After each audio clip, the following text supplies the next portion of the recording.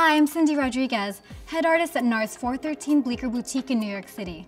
Now I'll be showing you how to do a lip look with Nars' new Fall 2012 collection. But before we begin the lip, let me tell you a little bit about what I did to prep Garima's face.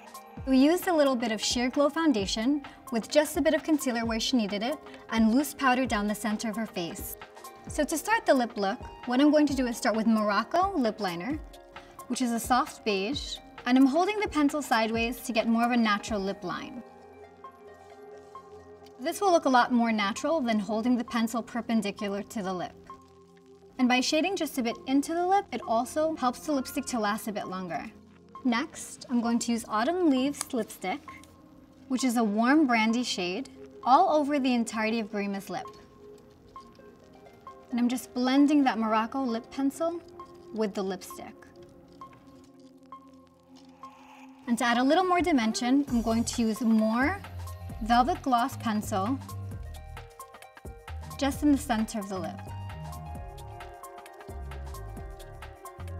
And to complete the look, I'm going to use the new High Society Trio with the number 12 small dome eye brush and gently glide a bit of this light amethyst color all over her eyelid and just a bit under her lash line.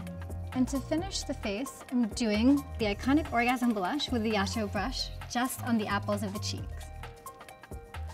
And her lip look is complete.